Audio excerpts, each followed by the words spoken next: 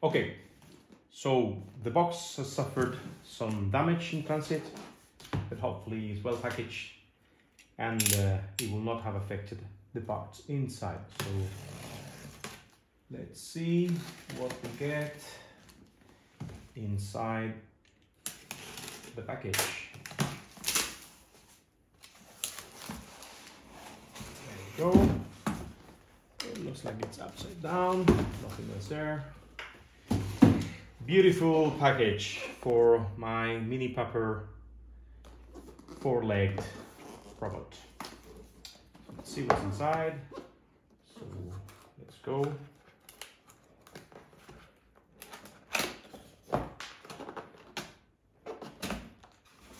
There you go. Nice. It's a little bit more foam inside.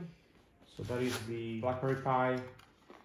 And there's also a kind of hat in here and a cable.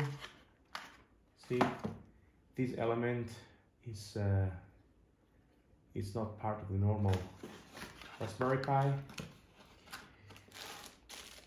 Some USB cables, more cables. That is some electronics here. Yeah, there's some electronics board and a cable there.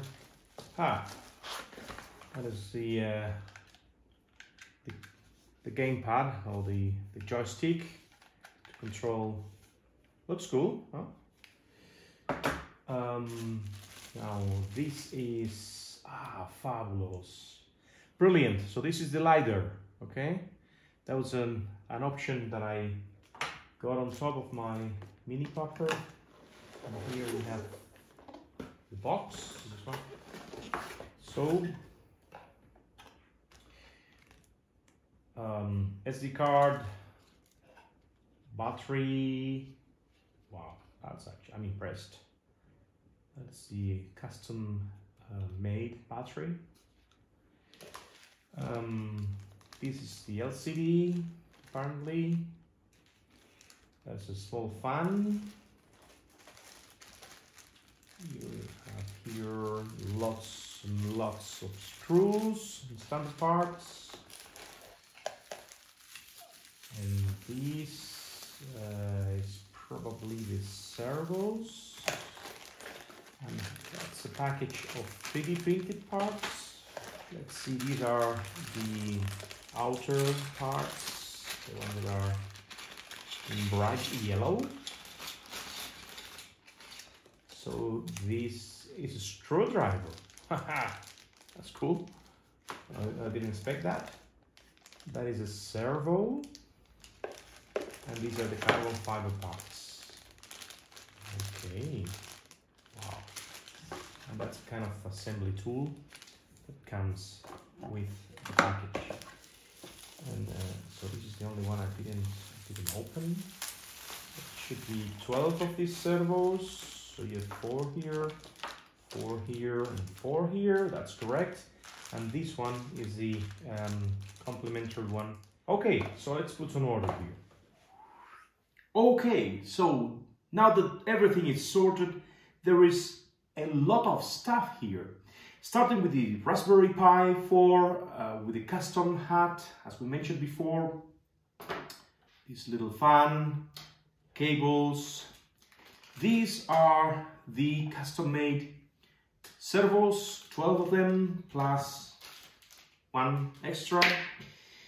All the little screws and bolts are nicely packaged in neat little bags with a label, which is really nice.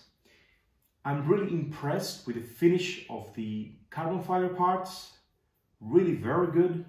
This beauty here is the RP LiDAR that doesn't come as a standard. It's an extra that you can order on top. The joystick, as I said, it's not a branded one, but it looks nice.